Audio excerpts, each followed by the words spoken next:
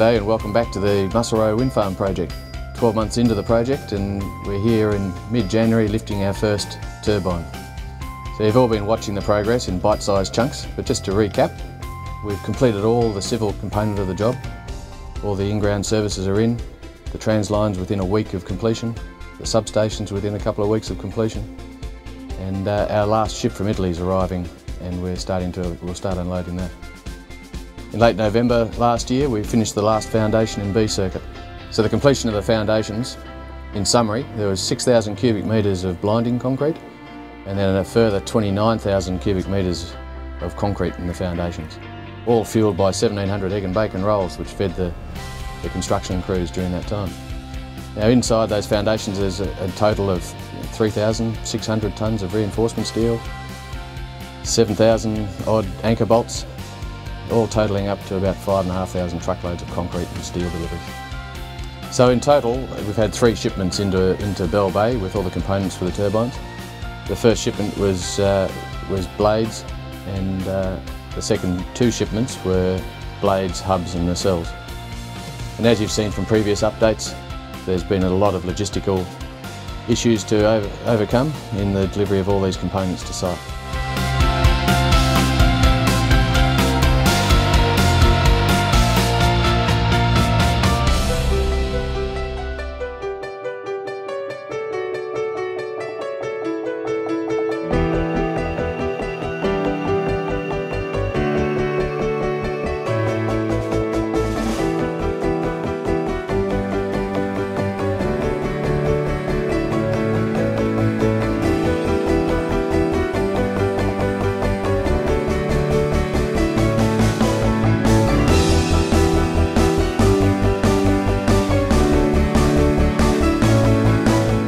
Just to have a break in the routine of deliveries of all these components, we sent one blade off to Scottsdale just so the other locals in the area can see a blade close up and personal. Most of the components are delivered through the night, so not many people get to see them until they arrive at site. But this was a great opportunity for everybody in the wider community to feel like they were involved in the project. 44 metres! Very good. Cool, isn't it? Well done, give yourself a round of applause.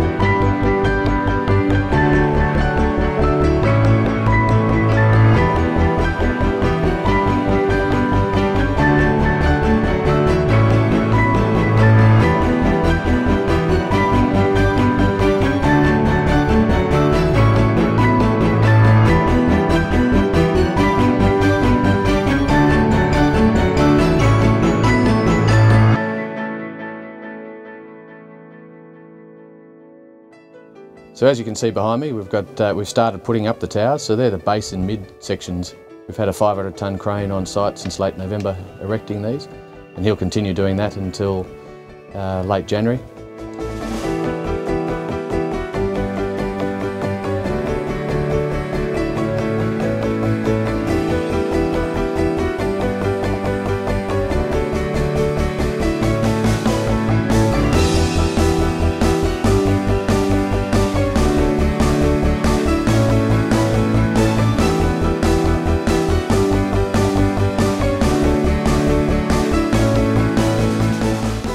G'day, I'm Mark Jackson. I'm the Lead Electrical Engineering Commissioning Manager for the Musselroe Wind Farm project, and I've got responsibility for the construction of the electrical works for the project, which is the transmission line and the electrical reticulation in the substation on site. Works on the 48.6 kilometre long transmission line for the project are nearing completion. All 154 poles were erected at the start of December, and the stringing works, which commenced in October, are also nearing completion with only 16 poles left to be done. We have had one final delay in the stringing of the transmission line due to the bushfires which have occurred in the last week in southern Tasmania. However, that will only result in about a week's delay, and we should have the transmission line finished within the next 2 weeks. Large sections of the transmission line stringing have been achieved through the use of a helicopter. This is quite an expensive way of doing it, but it's actually a very time-efficient way of doing it, in the fact that the work can actually be completed a lot quicker, particularly in areas where there's heavy woodland and there's a lot of deadfall on the ground, and also through sections of the transmission line where there's a lot of turns within a short distance.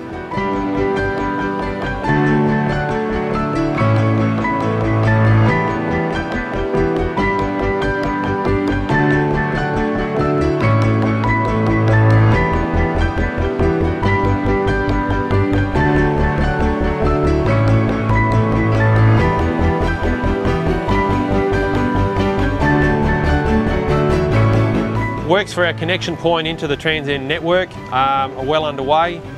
The works at the Transend Derby substation were completed in November, and the final works and final testing for those will be completed once the transmission line works have been done. Here on the wind farm, the electrical works are well and truly underway. The 110 kV yard is essentially completed. Our two 90 MVA transformers are in place, as you can see behind me. Construction of those and the build-up of those was completed just prior to the Christmas break, following their arrival in late November and early December. The other half of our switch yard is a 33 kilovolt yard, and all the civil works in that area have now been complete. The plant being installed in the 33 kV yard will be serving two purposes. First of all, we have two synchronous condensers being installed, which are essentially large electric motors which have a flywheel attached on the end of them. They are being installed due to the fact that we are hanging off the weak end of the Transend network, and we need to be able to protect our plant and equipment from large system faults which can have an effect and potentially damage our plant and potentially people as well here on site. The synchronous condensers arrived on site in mid-December, and the build-up of those are in the process and should be completed in the next couple of weeks. The other equipment we have is for dynamic reactive support. These is in the form of 4 dynamic reactive compensators as well as 4 capacitor banks, and these are at varying stages of delivery and installation. At the heart of the high voltage installation for the site, we have the switch room.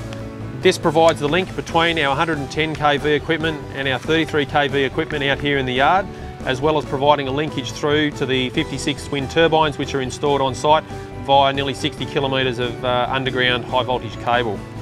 Installation of the underground cabling was completed in late November, and the installation of the high voltage switchgear in the switch room itself is complete, along with most of its testing.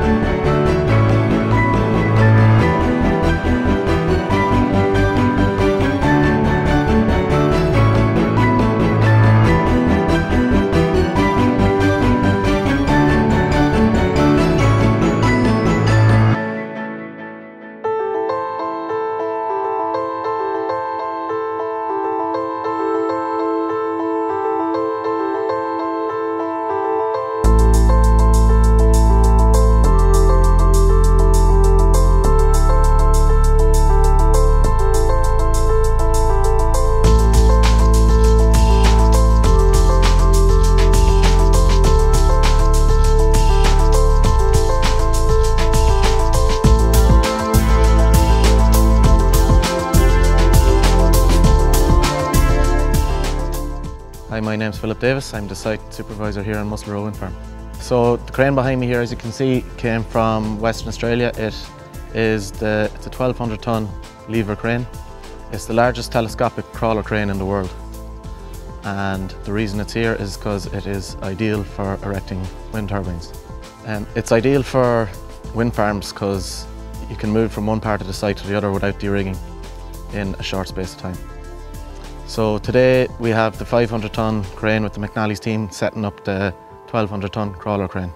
So once we have the main crane, the 1200 ton crane assembled, we're going to track it down to D14 to assemble the first V90 turbine.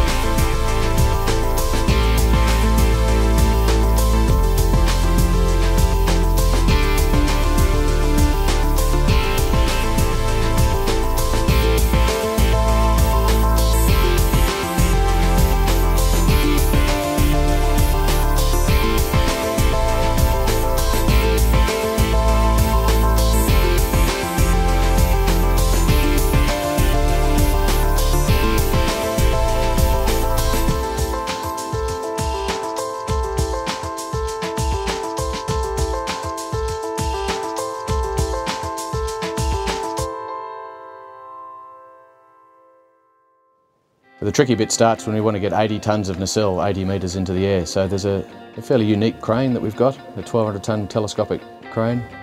So the wind hoist team who's providing that crane, their job is to put up the top section, the third section, put the nacelle and hub on, and then the blades. But just in case the wind picks up, for whatever reason that the 1200 tonne crane can't complete that work, the 500 tonne crane's still capable of lifting blades. So whenever there's wind on the site, something will be happening, the cranes will be moving on, ready to start lifting the next day. The Musselroe site's fairly unique with the wind patterns, and we're trying to optimise our opportunities of lifting with these large cranes. So we've instigated a morning and evening shift in order to get the lull in the wind in the early morning and the same in the evening on sunset. So with all that said, it's pretty satisfying to be standing here in the top of a midsection watching our first turbine being lifted 12 months after we started.